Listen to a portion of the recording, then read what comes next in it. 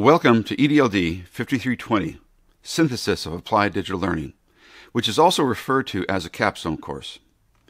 I'm excited to be able to help you finalize and synthesize your experiences in your learning journey. I imagine you are perhaps even more excited than I am to be just a few short weeks away from completing this program. It's been quite the journey. Consider where you started and where you are now. For the most part, when you got started, you had just a basic understanding of applied digital learning, the why, the how, and the what. And if you recall, we stated, we believe that we must inspire and prepare learners to lead organizational change using technology innovations as catalysts for enhancing learning. To do this, we create a significant learning environment in which we give our learners choice, ownership, and voice through authentic learning opportunities. We prepare leaders who can lead organizational change and drive innovation in a digitally connected world. Did it work?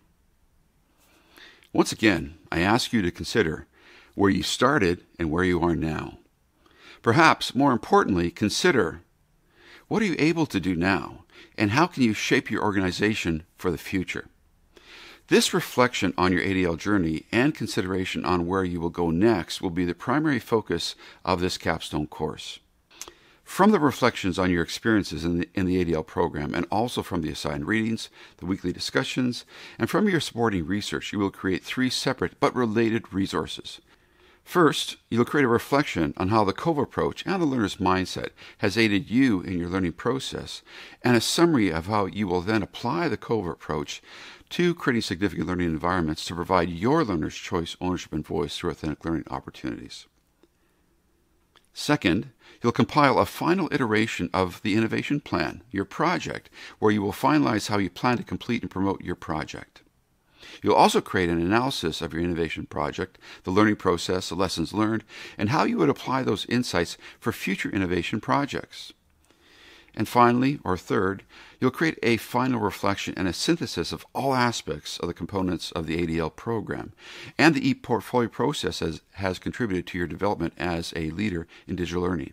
A key component of this final reflection will be the creation of a visual representation of your learning journey. You've read many books and articles and watched even more videos and spent many hours discussing your ideas with your learning communities.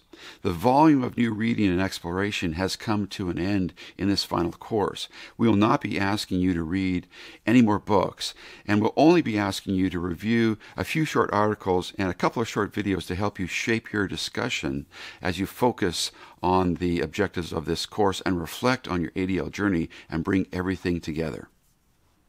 Over the course of the program, you've been honing your higher order thinking skills and abilities of evaluation, analysis, synthesis, and creation, and now you get to apply them once again to your final synthesis or this capstone course. Don't forget, you've not been alone in your learning process and should continue collaborating with your learning communities. Their input, help, and support has gotten you this far. You need their help, and they need your help to finish up the program. I'm excited to see how you have benefited from the COVA approach and the learner's mindset and learned how to create significant learning environments. I'm equally excited to see the final iteration of your innovation project. Finally, I can hardly wait to see the visual representation of your ADL learning journey and how you plan to lead and shape the future of learning innovations in your organization.